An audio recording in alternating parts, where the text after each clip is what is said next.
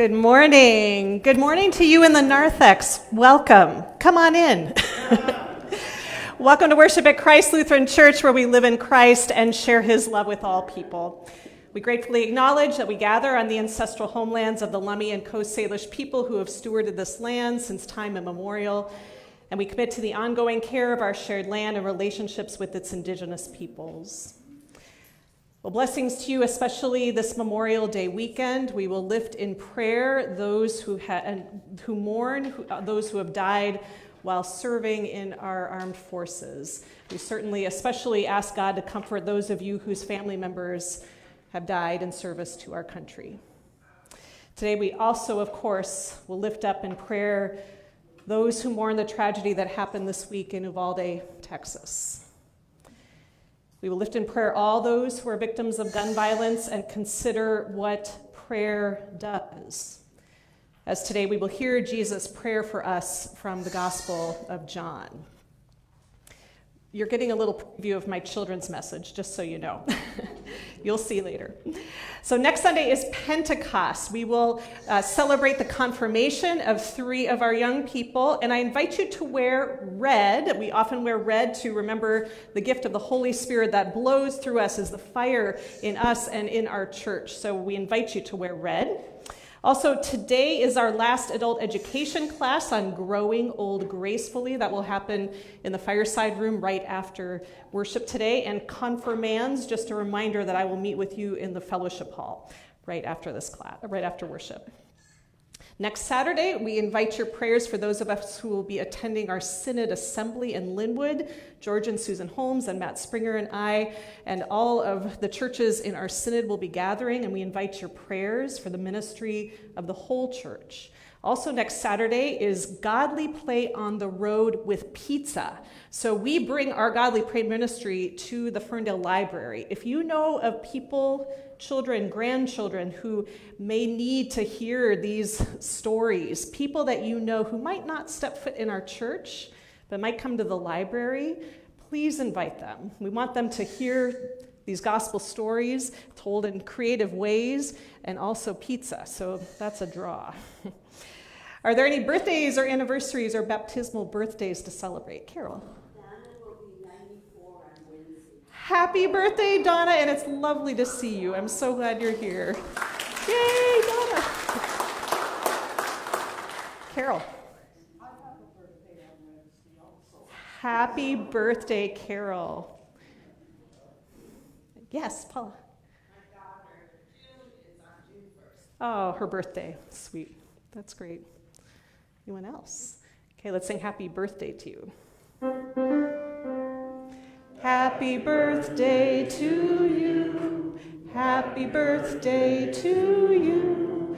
May the Lord bless and keep you another year through. I invite you to take a deep breath, to release whatever burdens you have come here with, lay them at the foot of the cross, and hear these words from Psalm 97. Rejoice in the Lord, you righteous, and give thanks to God's holy name. I invite you to stand as you are able as we give thanks for baptism in this Easter season. Alleluia, Christ is risen. In the waters of baptism, we have passed over from death to life with Jesus Christ, and we are a new creation. For this saving mystery and for this water, let us bless God, who was, who is, and who is to come.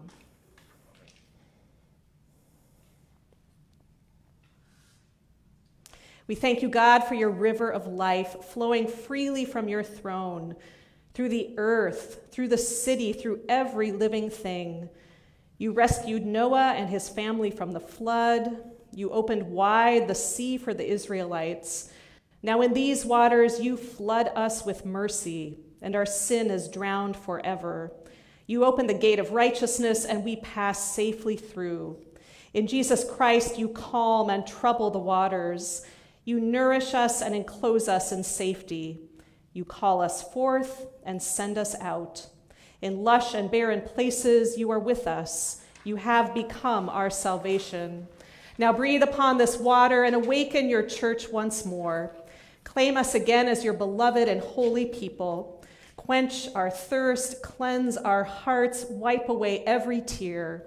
To you, our beginning and our end, our shepherd and our lamb, be honor, glory, praise, and thanksgiving, now and forever. Amen. The peace of the Lord be with you always. Please share that peace with one another, respecting one another's comfort levels.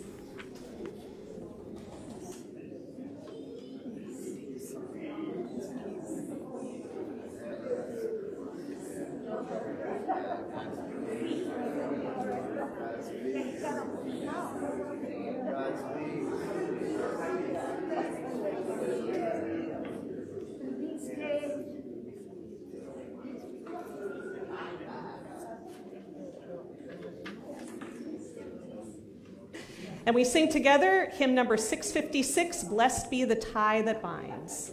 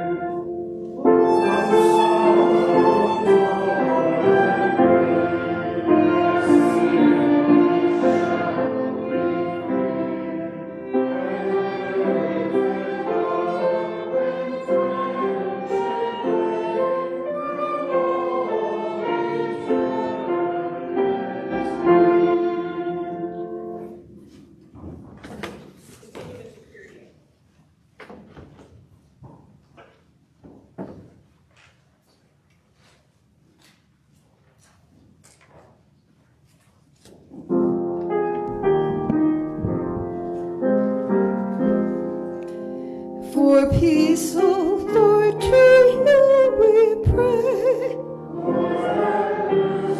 Christ have mercy.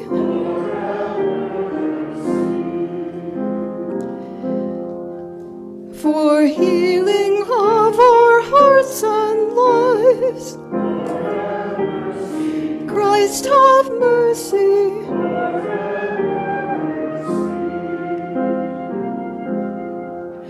For justice in this broken world, Christ have mercy.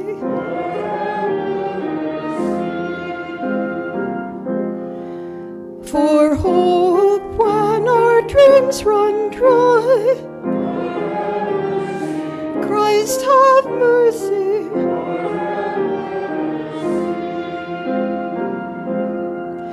Be with us throughout our days.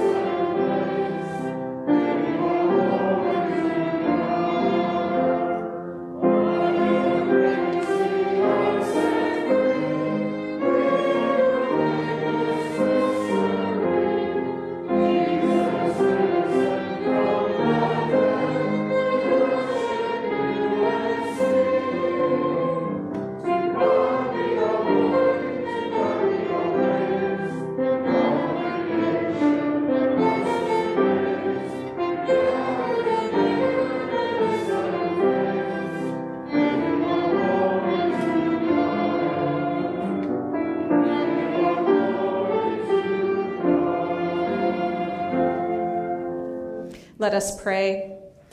O God, form the minds of your faithful people into your one will. Make us love what you command and desire what you promise, that amid all the changes of this world, our hearts may be fixed where true joy is found.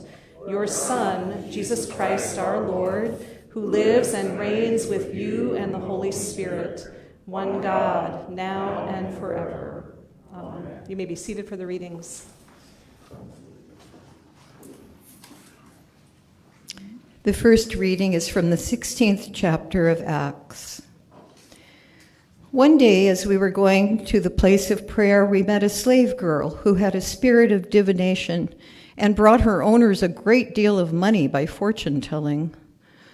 While she followed Paul and us, she would cry out, "These men are slaves of the Most High God who proclaim to you a way of salvation." She kept doing this for many days, but Paul, very much annoyed, turned and said to the spirit, "I order you in the name of Jesus Christ to come out of her." And it came out that very hour. But when her owners saw that their hope of making money was gone, they seized Paul and Silas and dragged them into the marketplace before the authorities. When they had brought them before the magistrates, they said, "These men are disturbing our cities. They are Jews and are advocating customs that are not lawful for us as Romans to adopt or observe." The crowd joined in attacking them, and the magistrates had them stripped of their clothing and ordered them to be beaten with rods. After they had given them a severe flogging, they threw them into prison and ordered the jailer to keep them securely. Following these instructions, he put them in the innermost cell and fastened their feet in the stocks. About midnight, Paul and Silas were praying and singing hymns to God, and the prisoners were listening to them. Suddenly there was an earthquake so violent that the foundations of the prison were shaken, and immediately all the doors were open and everyone's chains were unfastened. When the jailer woke up and saw the prison doors wide open, he drew his sword and was about to kill himself, since he supposed that the prisoners had escaped. But Paul shouted out in a loud voice, "Do not harm yourself, for we are all here." The jailer called for lights, and rushing in, he fell down trembling before Paul and Silas. Then he brought them outside and said, "Sirs, what must I do to be saved?" They answered, "Believe on the Lord Jesus, and you will be saved, you and your household." They spoke the word of the Lord to him and to all who were in his house. At the same hour of the night, he took them and washed their wounds, and then he and his entire family were baptized without delay. He brought them up into the house and set food before them, and he and his entire household rejoiced that he had become a believer in God. The word of the Lord. Thanks be to God. Psalm 97. The Lord reigns, let the earth rejoice, let the multitude of the isles be glad. Clouds and darkness surround the Lord. Righteousness and justice are the foundations of God's throne. Fire goes before the Lord, burning up enemies on every side. Lightnings light up the world. The earth sees and trembles. The mountains melt like wax before the Lord of all the earth. The heavens declare your righteousness, O Lord, and all people see your glory. Confounded be all who worship carved images and delight in false gods. Bow down before the Lord, all you gods. Zion hears and is glad, and the cities of Judah rejoice, because of your judgments, O Lord. For you are the Lord, most high over all the earth. You are exalted far above all gods. You who love the Lord, hate evil. God guards the lives of the saints, and rescues them from the hand of the wicked. Light dawns for the righteous, and joy for the honest of heart. Rejoice in the Lord, you righteous, and give thanks to God's The word of the Lord. Thanks be to God. The second reading is from Revelation 22. Excuse me. See, I am coming soon. My reward is with me, to repay according to everyone's work. I am the Alpha and the Omega, the first and the last, the beginning and the end. Blessed are those who wash their robes, so that they will have the right to the tree of life and may enter by the gates. It is I, Jesus, who sent my angel to you with this testimony for the churches. I am the root and the descendant of David, the bright morning star. The Spirit and the bride say, "Come," and let everyone who hears say, "Come," and let everyone who is thirsty come. Let anyone who wishes take the water of life as a gift. The one who testifies to these things says, "Surely I am coming soon." Amen. Come, Lord Jesus. The grace of the Lord Jesus be with all the saints. Amen. The word of the Lord. Thanks be to God. Please stand for the gospel acclamation.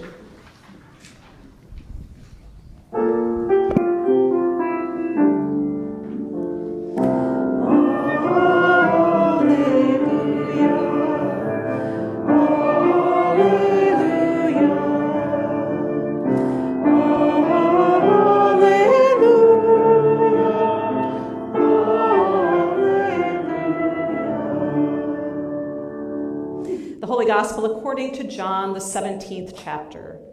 Glory to you, O Lord. Jesus prayed, "I ask not only on behalf of these, but also on behalf of those who will believe in me through their words, so that they may all be one. As you, Father, are in me and I am in you, may they also be in us, so that the world may believe that you have sent me. The glory that you have given me, I have given them, so that they may be one. As we are one, I and them and you and me, that they may become completely one, so that the world may know that you have sent me and have loved them even as you have loved me. Father, I desire that those also whom you have given me may be with me where I am, to see my glory, which you have given me because you loved me before the foundation of the world. Righteous Father, the world does not know you, but I know you, and these know that you have sent me. I have made your name known to them, and I will make it known, so that the love with which you have loved me may be in them, and I in them. The gospel of the Lord. Praise to you, O Christ. You may be seated. And children, you're going to want to come forward. Tamar, do you hear me in there? Isaac, come on. Come out for the children's message.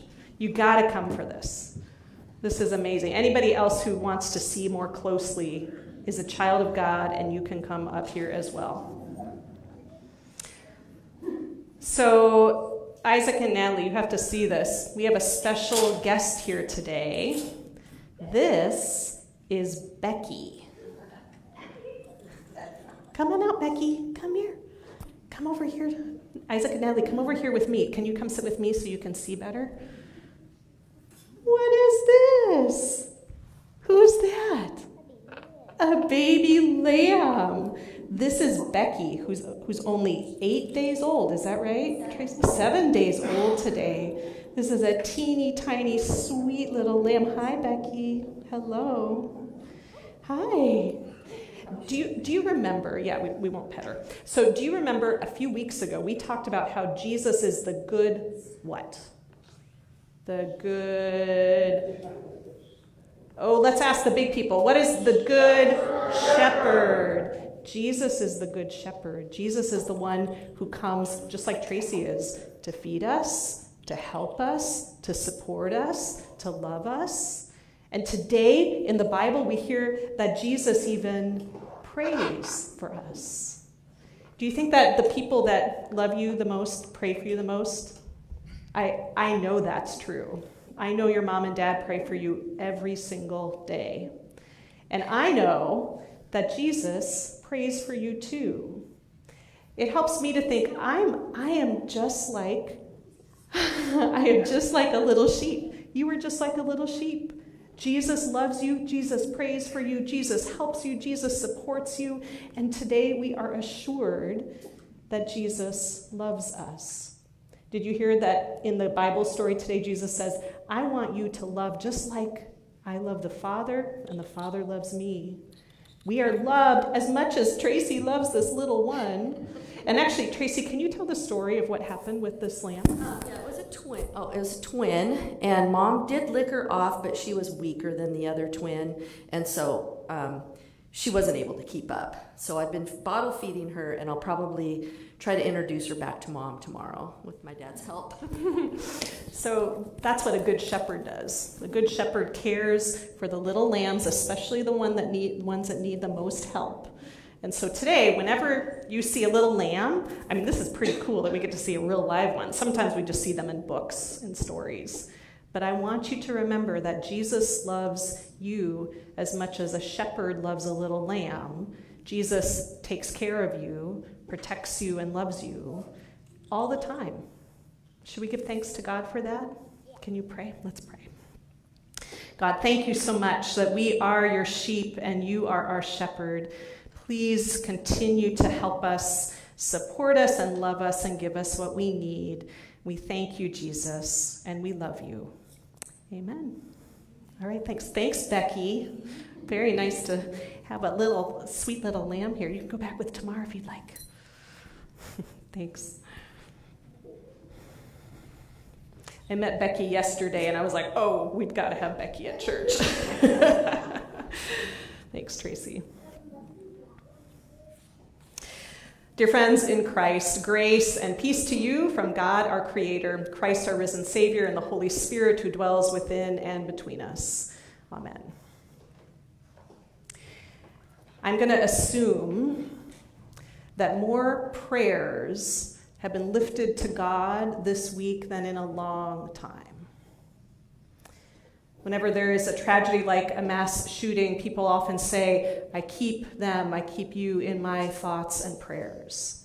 And if people truly live up to what they're saying, I am certain that God has been overwhelmed with prayers this week.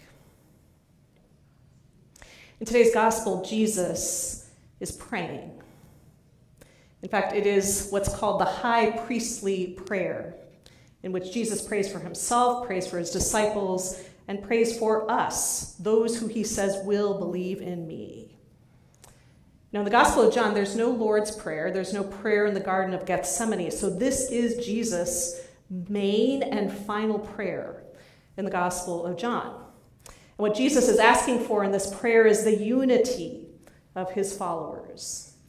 That they may be one, Jesus says, as you, Father, are in me and I am in you, may they also be in us, that they may become completely one, so that the world may know that you have sent me and have loved them even as you have loved me. That they may be one as we are one. Well, it sure doesn't seem like Jesus' prayer has come to pass, does it? We aren't really one, are we? I mean, we saw it this week after the shooting in Uvalde, Texas. Undoubtedly, we were all of one mind that this tragedy never should have happened.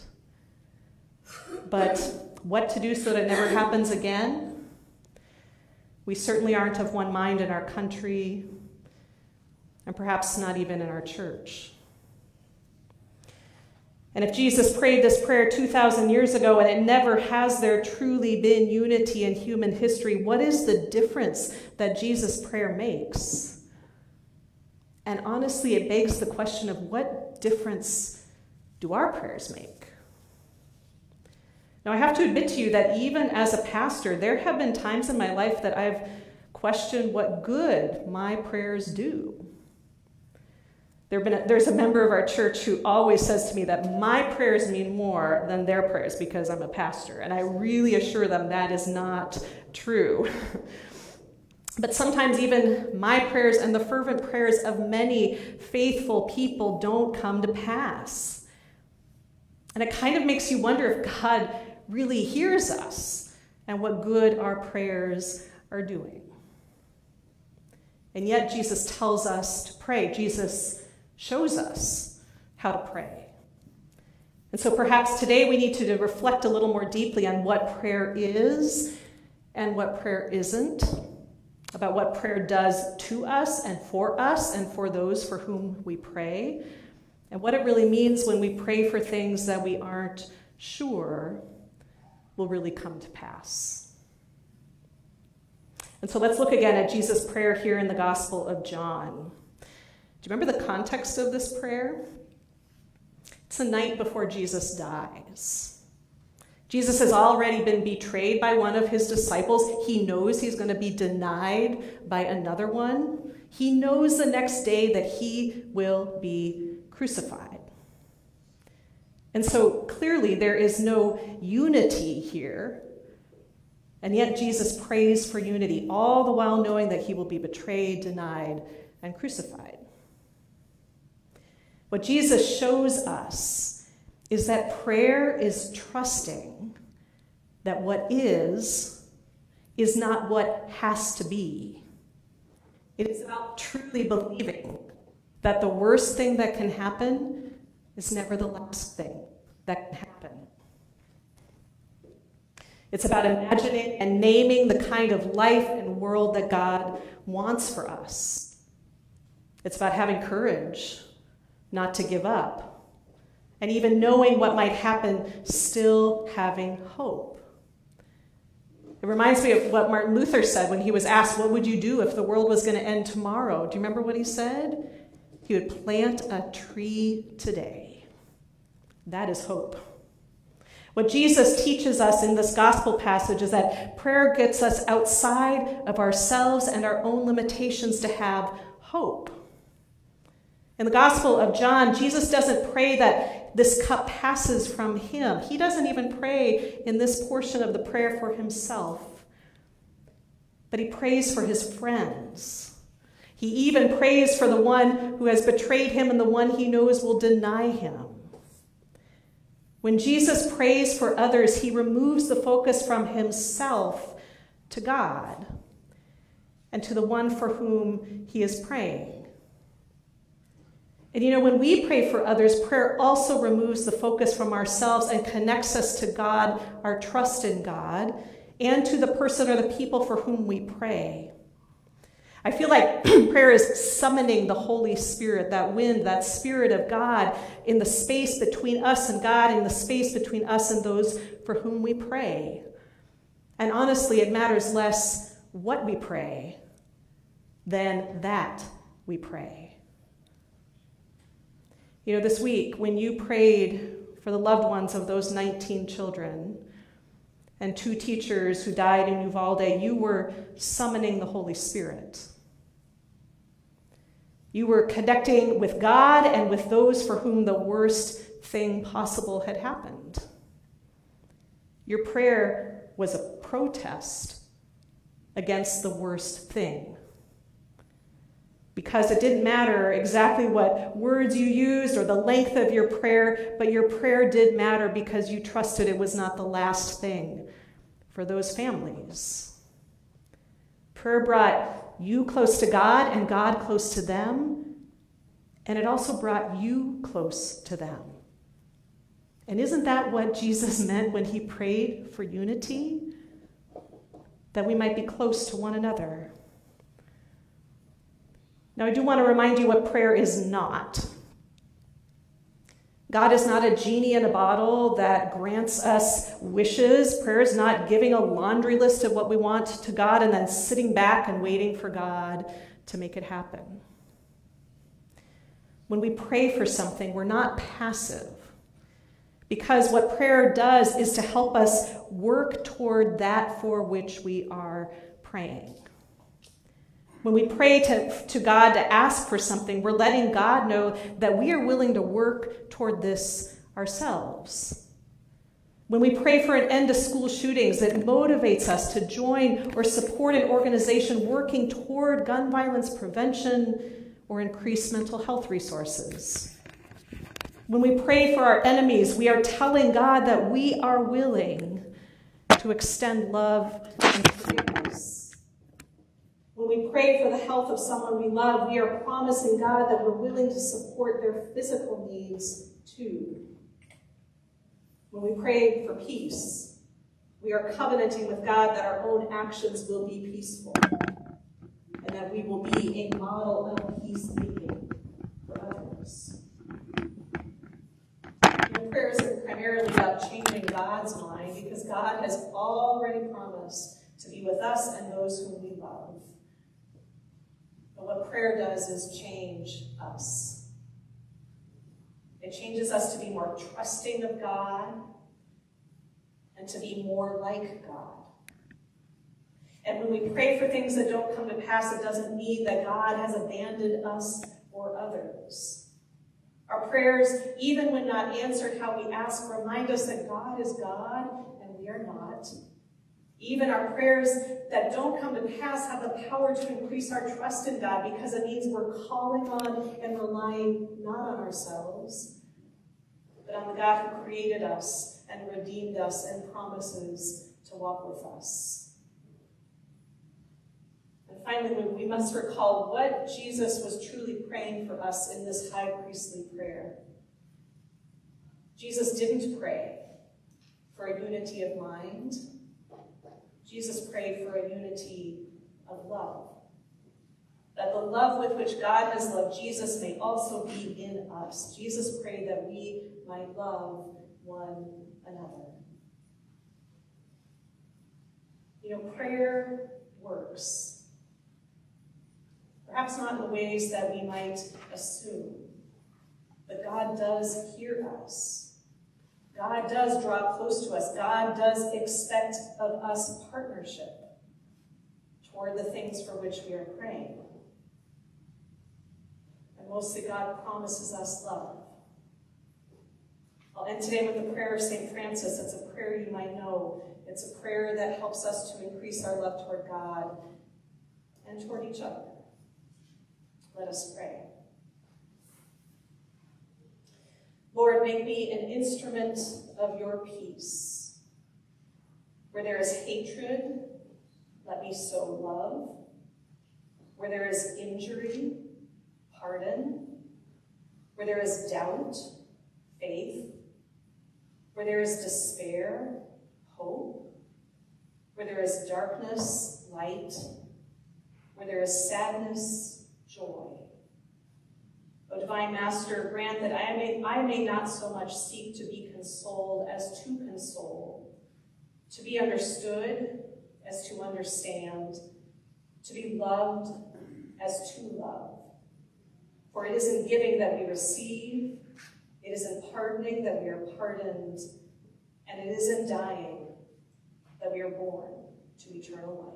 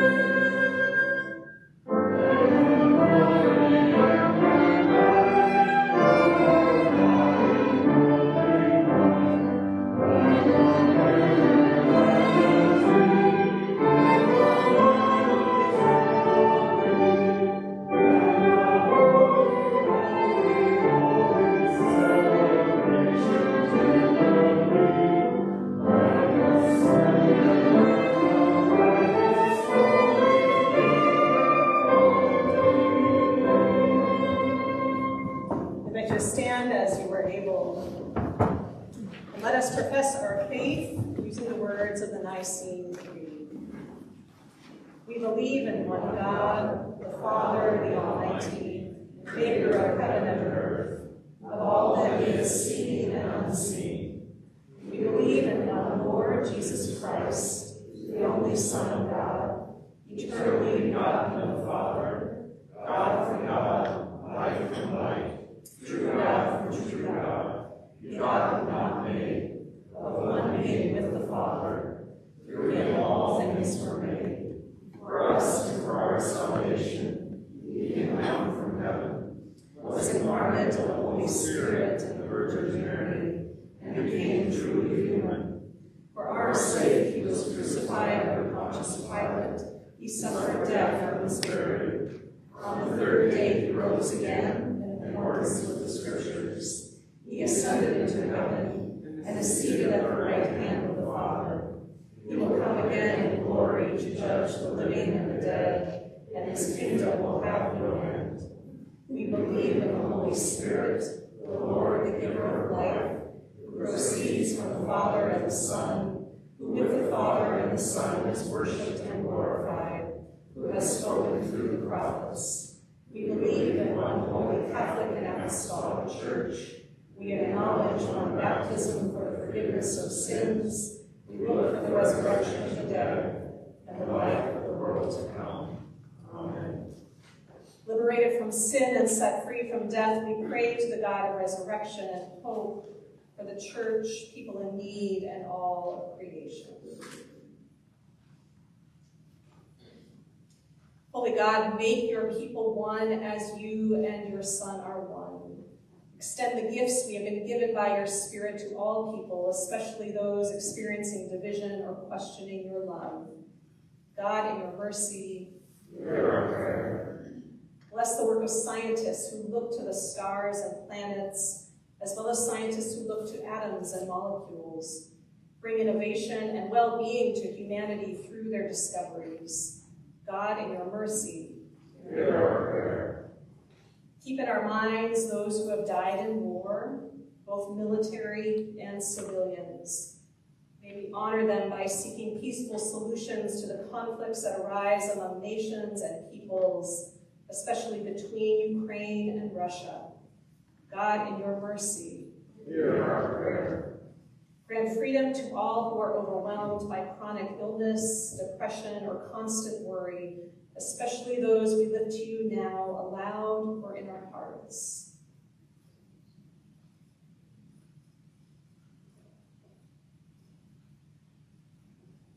Open them to receive health and salvation in Christ Jesus through the Spirit's gift of faith. God, in your mercy, hear our prayer. Relieve the suffering of all who have experienced gun violence, especially the communities of Buffalo, New York, and Uvalde, Texas. Grant them a deep measure of your peace and renewed faith in your protection and care. Protect us all from the violence of others. Help us bring offenders to justice. Keep us safe from the weapons of hate and restore tranquility and peace. God, in your mercy, hear now, God, what else is on our hearts.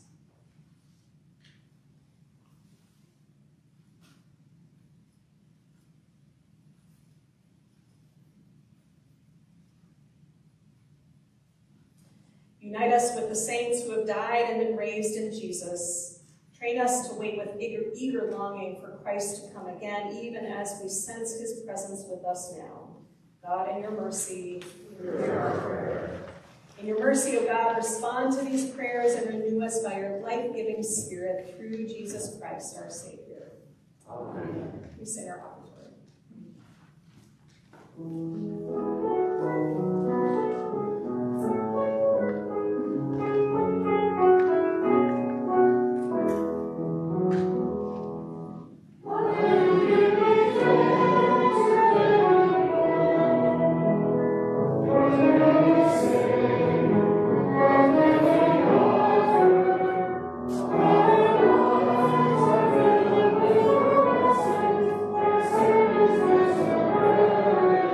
you.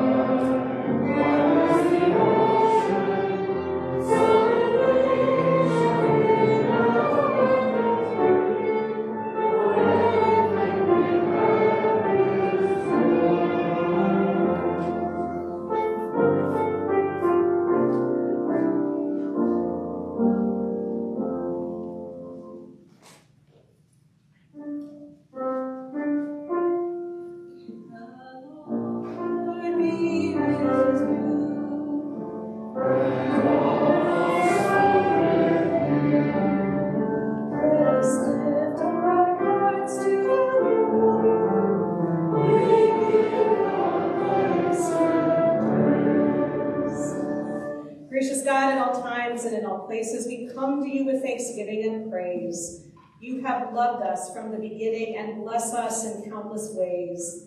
And especially on this day and in this season, we thank you for the risen Christ who gave his life for ours and lives again. The night in which he was betrayed, our Lord Jesus took bread and gave thanks and broke it and gave it to his disciples, saying, "Take and eat. This is my body, which is given for you. Do this for the remembrance of me." Again, after supper, he took the cup and gave thanks and gave it for all to drink, saying, "This cup is the new covenant, the new promise in my blood, which is shed for you and for all people for the forgiveness of sin. Do this for the remembrance of me." Together we pray the prayer that Jesus taught us. Our Father, who art in heaven, hallowed be thy name. Thy kingdom come, thy will be done, on earth as it is in heaven. Give us this day our daily bread, and forgive us our trespasses, as we forgive those who trespass against us. And lead us not into temptation, but deliver us from evil. For thine is the kingdom, and the power, and the glory, forever and ever. Amen. You may be seated. The ushers will dismiss you forward for communion, where from me you can receive a cup with both bread and wine, or from Linda a cup with gluten-free bread and grape juice. You're welcome. Once you receive that, you can come to the back here along the altar rail to receive or go back to your seats. You may also put a prayer in the prayer wheel or light a candle for those for whom you are praying. Or just listen to the music and let the taste and the sound of this gift fill you and be assured of God's love.